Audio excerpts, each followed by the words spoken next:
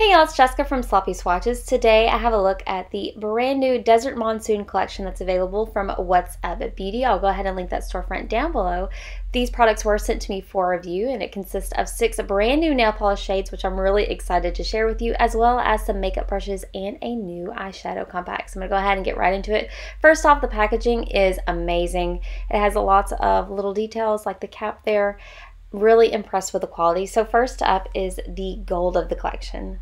And this is Sun, and she is described as a gold foil with duochrome shimmer. So you can see how smoothly it glides there on the nail. One of the most amazing things that I'm most excited about from these polishes is that beautiful brush. It makes for perfect 3 or maybe even 1 swipe application if you have not as broad nails. Really impressed with that. The formula is easy to work with. It goes on super smooth. This one is a little bit sheer, so I did go ahead and go in for 3 coats. However, it's a little bit too dense for me to be a topper, but I love how it looks on the nail just on its own. This one does also have a matching eyeshadow, which is super pretty. So there's a look at that completed mani at just 3 coats before a glossy top coat underneath artificial lighting.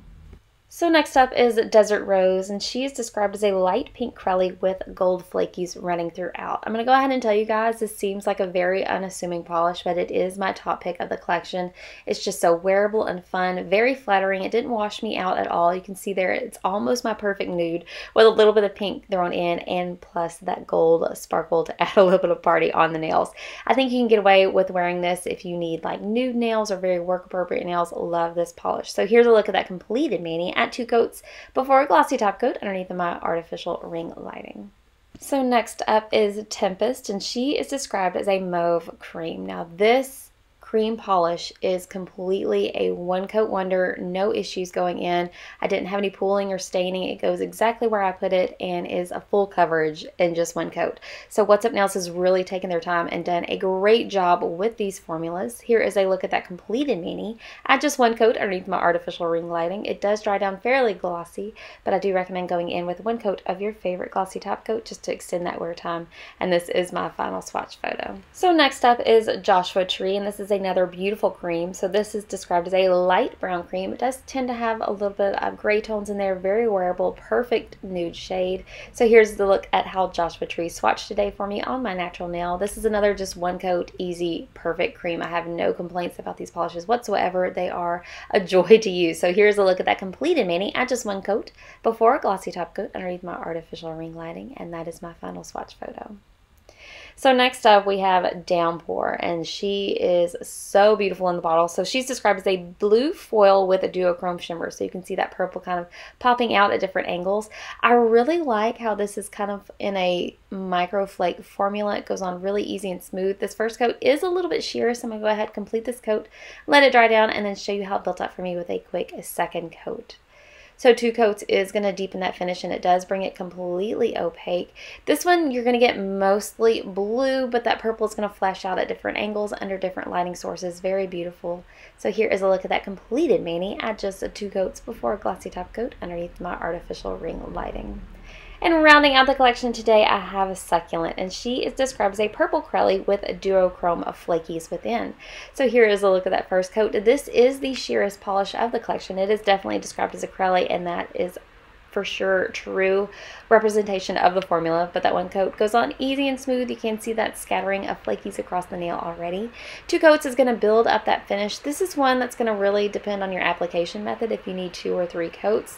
On my pointer nail, I could see a little bit of visible nail line, so I did go ahead and opt to go in for a quick 3rd coat on that nail. But here's a look at that completed mani at just 2 coats, and sometimes 3 before a glossy top coat. So that rounds up my look of the nail polish shades. Really excited for What's Up Nails to be coming out with just regular nail polish. I think they did a fabulous job. The quality is definitely on point. So next I want to move on to the eyeshadow palette, and this is coming from What's Up Beauty. It's kind of a sister brand or a branch off that they've done. And I am very intrigued that some of the eyeshadow shades will match the nail polish shades of the same name. I can't wait to show you. So to begin with, the packaging is beautiful, very nice. It's matte, it's glossy. It has a magnetic closure as well, which I definitely appreciate. So here is a quick look. So we have 5 new creamy mattes. That includes Dust Storm, Canyon, Tempest, Joshua Tree, and Thunder, as well as 1 duochrome foil, which is Sun, 3 duochrome metallics, which which is Downpour, Succulent, Desert Rose, 1 Sparkle Metallic, which is Humidity, and 2 Satins in Cactus and Glow. The quality on these is amazing. Very creamy, very pigmented. I'm going to go ahead and show you a quick look at how these swatched today for me on my forearm.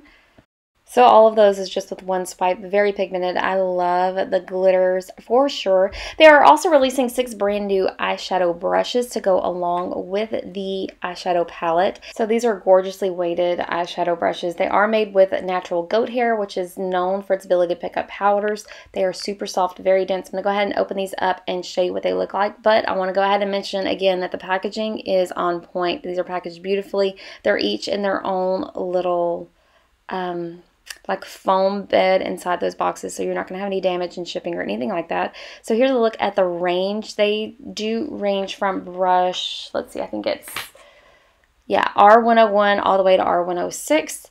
So R101 is a pencil eyeshadow brush, 2 is a crease blending eyeshadow brush, 3 is a blending eyeshadow brush, 4 is a fluffy blending eyeshadow brush, 5 is a tapered blending eyeshadow brush, and 6 is a flat shader eyeshadow brush. I'm going to go ahead and show you, this is number 4, the fluffy, and it is so true to the name, very densely packed. I want to give you a closer look at the goat hairs as well as that aluminum ferrule. That's really going to keep all of those hairs in place. Very, very soft, very great at blending. I do have a slight eyeshadow look to share at the very end. I tried recording it and that is not my forte, so I'm going to show you just what the end result looks like. I'm also really loving this flat shader brush. I think especially with the matte eyeshadows, I could really get in there and do a really easy eyeliner look with those. So here's a quick look at what my eyeshadow ended up looking like. I used Tempest in the crease with some Joshua Tree and Thunder down on my lid, and then finished it off with a little bit of Glow and Sun. I did have a little bit of fallout, but I really love how pigmented these are and how easy that look ended up being. So that's all I have for today. If you'd like to see more, you can also follow me on Instagram at Sloppy Swatches. So thanks so much for watching, guys. See you next time.